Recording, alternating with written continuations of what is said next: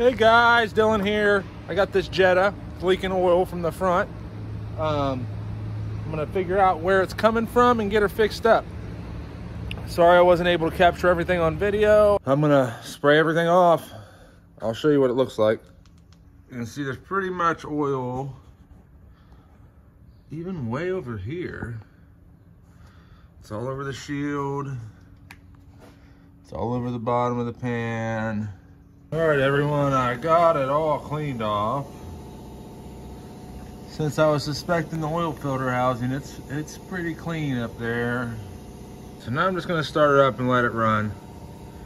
And then see where the oil comes from, because I don't wanna guess at this one. Watch for more. Looks like the oil filter housing is the culprit. You guys see that?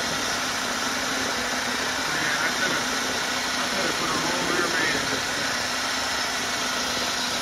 See it go down there? And I don't know what it's going to take to fix that yet, but I'll try to post the video if I can. And then there's the new one, guys. You can see where it goes up in there.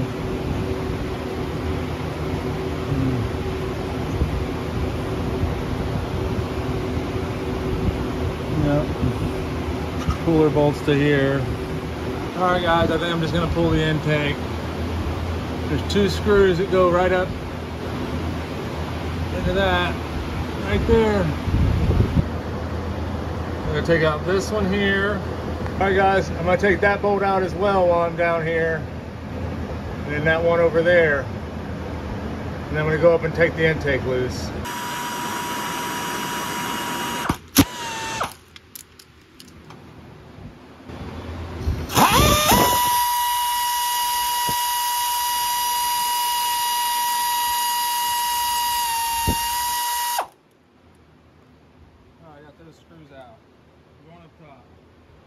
Alright, I was having trouble getting this intake loose, these two damn bolts there. So I got my triple square and my wobble socket. Now I gotta take this loose, and hopefully this will come out. I'm sorry, I probably can't get it on video. I'll show you when I get it out. I had to pry this over to get that loose, and now it's loose like it's gonna come out. I ain't got it out yet, but it's probably gonna come out. All right, I was able to pull this shit out of my way.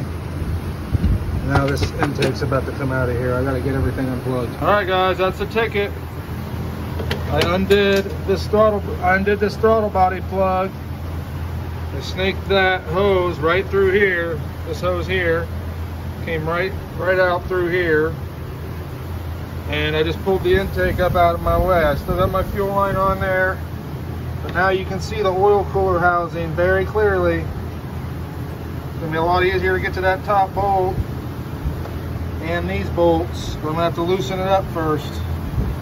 I'm gonna go ahead and get this bolt out next and see where that puts me. Hopefully I can get it wiggled around and get it out of there.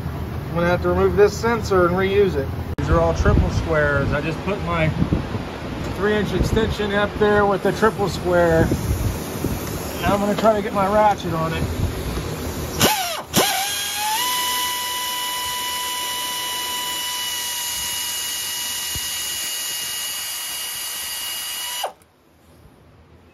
I took this one hose off here and it started coming down. I had to use my cable hose tool to get that clamp turned around. But hopefully it'll come out from down below now, and I can take this cooler off and put it on there and then get the housing replaced. Whatever you do, you gotta try not to break that sensor, because you gotta reuse it.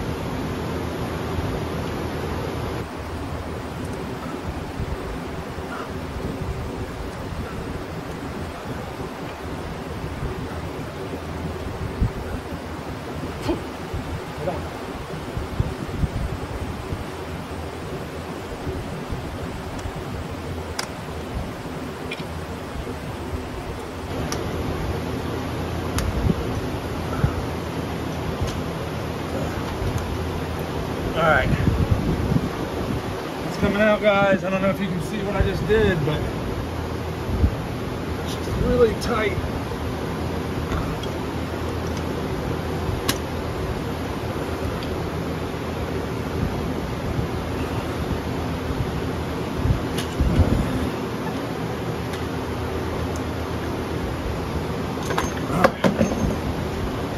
I got it out, guys. What a nasty son of a bitch.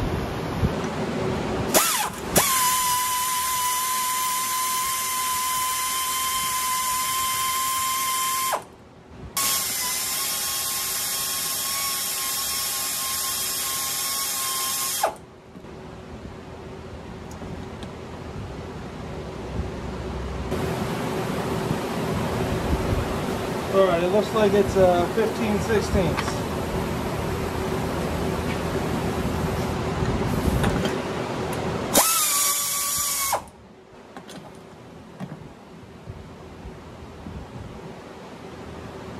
Sealing washer stays on there. All right, this is junk now.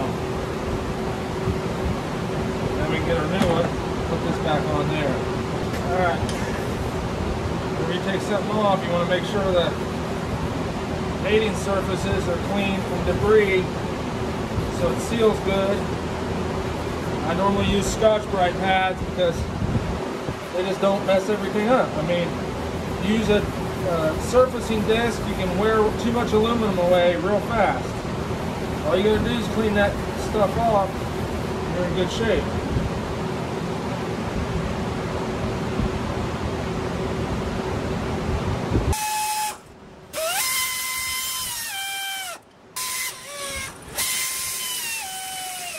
You can see I got it all cleaned off, guys. I'm gonna try to stick this thing up from below.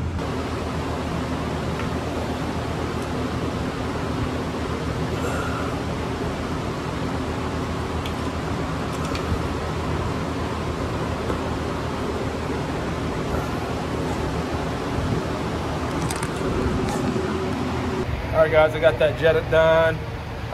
If you like what you've seen here, go ahead and hit the subscribe button. If you want to see more like it, we'll put a couple videos over here. I hope you enjoyed it, and on to the next one.